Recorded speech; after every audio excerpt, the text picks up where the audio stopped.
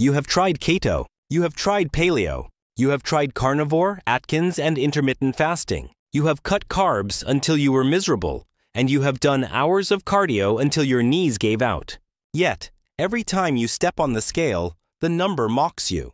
Or worse, you lose the weight, only to gain it all back, plus interest the moment you look at a slice of pizza. If this sounds like you are not broken. You are just playing the game with the wrong set of rules. The reason you are struggling isn't because you lack willpower. It is because you are relying on goal-based motivation instead of identity-based change. This is a concept popularized by James Clear in the book Atomic Habits. Most people say, I want to lose 20 pounds. That is a goal. It is temporary. Once you lose the 20 pounds, the goal is gone, and usually the habits go with it. That is why you yo-yo diet. Instead, you need to shift your identity. Stop saying, I want to lose weight. Start saying, I am the type of person who takes care of their health. It sounds subtle, but it is a massive psychological shift. When you are offered a donut at the office, a person on a diet says, I can't eat that. A healthy person says, I don't eat that. One is a restriction. The other is a choice. Align your decisions with the person you want to become, and the weight loss becomes a side effect, not a chore. Now, let's look at the mechanics. You cannot escape the laws of thermodynamics. Weight loss boils down to being in a sustainable caloric deficit. You need to burn more energy than you consume. It is simple, but simple does not mean easy. The first step is figuring out your baseline. You don't need a metabolic ward. You just need a calculator. A good rule of thumb for the average person is to take your body weight in pounds and multiply it by 15. If you are sedentary, multiply by 14. If you are very active, multiply by 16. Let's say you weigh 180 pounds and you work a desk job but lift weights a few times a week. We will use 16. That gives you 2,880 calories. That is your maintenance level. That is what you eat to stay exactly the same. To lose fat without losing your mind, you want to subtract about 20% from that number. So, in this example, you would aim for roughly 2,300 calories a day. This is your sweet spot. It is enough food to have energy for the gym and focus at work, but low enough to force your body to tap into its fat stores for fuel. If calculating this feels overwhelming, or if you are tired of guessing, this is exactly why I created this channel. My goal is to break down the complex science into actionable steps you can use immediately. If you want to join a community that prioritizes data over drama, make sure you are subscribed. We have a deep dive coming up on how to fix a slow metabolism that you do not want to miss. Once you have your number, you have to track it. I know, tracking food is annoying. Nobody wants to be the person weighing their cereal. But you don't have to do it forever.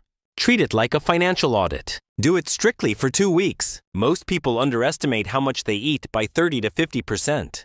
That splash of oil in the pan, 120 calories.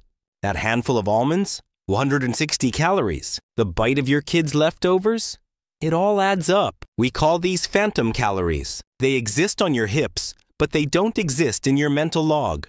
Use an app like MyFitnessPal or MacroFactor. Scan the barcodes. Learn what a true serving size looks like. Once you have calibrated your eyes, you can switch to intuitive eating. But you cannot manage what you do not measure. However, a calorie deficit alone isn't the whole picture. If you just eat less, you will lose weight, but you might end up looking like a smaller, softer version of yourself. This is the skinny fat trap. To look lean and defined, you need to prioritize protein. Protein is the most important lever you can pull. It protects your muscle tissue while you are in a deficit. It also has the highest thermic effect of food, meaning your body burns more calories digesting protein than it does carbs or fats. Aim for 0.7 to 1 gram of protein per pound of body weight. If you weigh 180 pounds, shoot for roughly 150 grams of protein. I know what you are thinking. That is a lot of chicken breast. You don't have to just eat dry chicken. Drink your protein. A whey isolate shake mixed with water or almond milk is an easy 25 to 30 grams. Greek yogurt is a cheat code. Egg whites are pure protein. By keeping your protein high, you signal to your body that muscle is essential survival tissue, forcing it to burn fat instead. Let's talk about food choices. You do not need to suffer. You need to swap. This is the concept of volumetrics. You want to eat foods that take up a lot of space in your stomach, but have very few calories. Swap your bagel for a low-carb tortilla. Swap 80-20 ground beef for 93-7 lean ground turkey, or even 99% lean. Swap sour cream for non-fat Greek yogurt. I promise you cannot taste the difference when it is mixed with spices. Swap white rice for cauliflower rice, or do a 50-50 mix. And please, stop drinking your calories. A Frappuccino is not coffee. It is a milkshake. A large soda is basically liquid sugar. These drinks spike your insulin and offer zero satiety. Swap them for zero sugar versions, black coffee, or sparkling water. If you make these swaps, you can literally save 500 to 800 calories a day without feeling hungry. Now let's address the elephant in the room. Failure. You are going to mess up. You are going to have a day where you eat the pizza, drink the beer, and skip the gym. That is called being a human being. The problem isn't the mistake. The problem is the spiral. This is where the 2-day rule comes in. Never miss twice. If you binge eat on Saturday, do not let it bleed into Sunday. If you miss the gym on Monday, you must go on Tuesday. One bad day is a blip on the radar. 2 bad days is the start of a new bad habit. Think of it like driving a car. If you miss a turn, you don't slash your other 3 tires and drive into a ditch. You just make a U-turn. Get back on track immediately. The all-or-nothing mentality is the enemy of consistency. Perfection is not required. Consistency is. Finally, we have to talk about movement. Most people think weight loss happens on the treadmill. It doesn't. Cardio is a tool, but it is not the foundation. If you run for 30 minutes, you might burn 300 calories. But if that run makes you so hungry that you eat an extra bagel, you have accomplished nothing. Focus on NEAT, non-exercise activity thermogenesis. This is the energy you burn just living your life. Walking, standing, fidgeting. Walking 10,000 steps a day is superior to a 30-minute run for most people because it doesn't spike your hunger and it doesn't require recovery.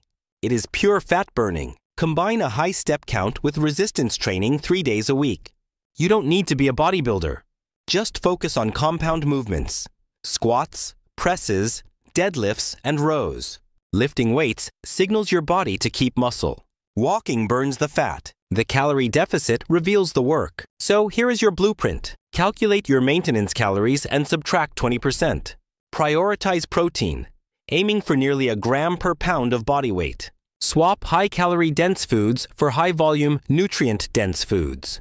Walk 8,000 to 10,000 steps a day. And when you mess up, use the 2-day rule to get back on track. Losing weight is easier than you think when you stop fighting your biology and start working with it. It is not about starving, it is about strategizing. You have the tools. Now you just need to execute.